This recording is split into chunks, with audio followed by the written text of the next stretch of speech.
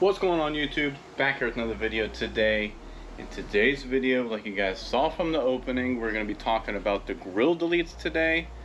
As you guys know, I've been making these grill deletes. I made one for my truck for my personal use, and I got a lot of hits about how to get them, if I was going to make any more. So I went ahead and I refined the process, and I finally got some done. I made a batch of 12. I actually made 10, but I also have 2 sample parts that came out really good, so I'm going to send those too. So we got 12 made. I'm going to go over all the information today, everything you'll need to know if you're interested in getting one for yourself. So let's get into this. All right, so those of you that have been following the channel for a little while now know that I've had a billet grill delete on the front of my truck for a long time now, and I've got a lot of questions about it. This is the one I made for myself. It's black anodized out of billet aluminum. See, you got a sample part there. It actually came out really nice, but I've been getting so many questions about the one that I've had on the front of my truck for so long that I went ahead and decided to start making them to sell to other people, for those of you that might want one. I went ahead and test fit one, and it looks really nice. It does have some imperfections, but I mean, no bumper for one is going to be absolutely the same or perfect, and there's no way I can make these all absolutely the same or perfect, but I think it came out really nice. You can see it's not bad, and when it's anodized black, you'll actually see less of those imperfections.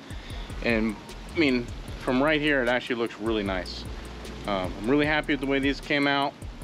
As a disclaimer, since no bumper will be the same and it can't be perfect, but on the inside of this lip it might rub in areas, it might not.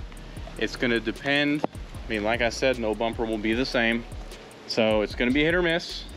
I don't see any issues arising out of it because, like I said, I've ran mine. I think I've had this on there for the last 3 years now. 0 issues. I have had spots where it touched the bumper a little bit, but my paint still looks just fine. I can't see any issues that arise from that. I don't see any issues arising from these either, even if it does touch a little bit. As long as you put some painter's tape when you're installing, tighten it down, and then take the tape out, you should be fine.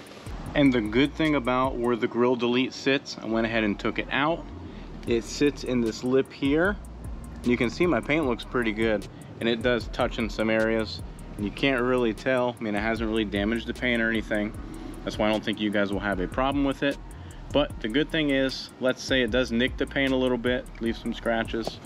The stock grill, if you ever wanted to go back to the stock grill, you can see that it'll cover it right up, because the stock grill comes all the way out to the outside of that recess. And you can tell that even the stock grill is not perfect in my bumper.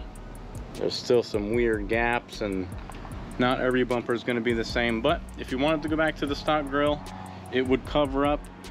You can see it comes all the way out to that thing, and my grill delete sits way in here. So even if it somehow does mess up your paint, you could easily cover it up. It wouldn't be a real big deal. I mean, I have more damage from rock chips and stuff from driving it on the highway than I do caused by anything by that grill delete. So I don't see it being a problem, but I did just want to kind of put that out there for those of you that are a little worried about it. Like I said, I really don't see it causing any more damage than you would just by driving the truck. I mean, it is the front end. It's gonna take abuse, especially if you drive it. And I don't see the grill delete causing any more damage than you'd get otherwise just by driving it. I mean, I got rock chips all over this freaking thing already. But if you are worried about it, maybe this is not for you. Maybe you don't buy one.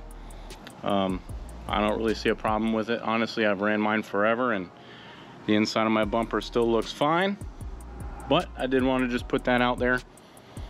But yeah, I think they came out really good. So let's go ahead and get into the pricing. These are going to be 150 bucks a piece. That is shipped to your door. Nice deburred, black anodized, ready to go. If you guys want the engraving here, I can do this engraving with the truck outline and your truck number for an extra 75 bucks. So $150 for just black anodized, so it'll be just plain black, or I can do $225 if you want the engraving. The reason why the engraving is so much is because I have to pay my company for the machine time. I guessed about an hour. It might even take longer, and I'll probably lose out on that, but that's the best I could do for you guys. Trying to get the pricing as low as I could. I feel like that is a fair price for a custom billet front grille. So hopefully you guys are happy with that. But these are pretty much ready. I'm gonna send out, I got 5 already sold. I'm gonna send those out. They're actually sold to close friends. They're gonna test fit on their truck, give me their feedback, see if they're happy, and then I'll be ready to start pumping these out for you guys. Turnaround time shouldn't be too long. It takes only a couple days to make them. And then the only slow part, I guess, is we ship to anodize every Thursday, and then it takes a week from that Thursday to get them back.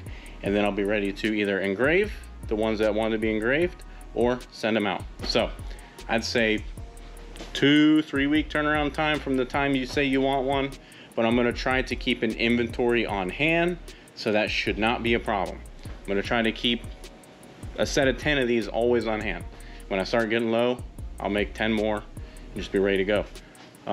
That's the plan anyways. We'll see how that goes. So yeah, but yeah, while I send those 5 out, like I said, I'm sending this batch of 12 off to anodize this Thursday. So the day the video goes up, and then the next Thursday is when I'll get them back.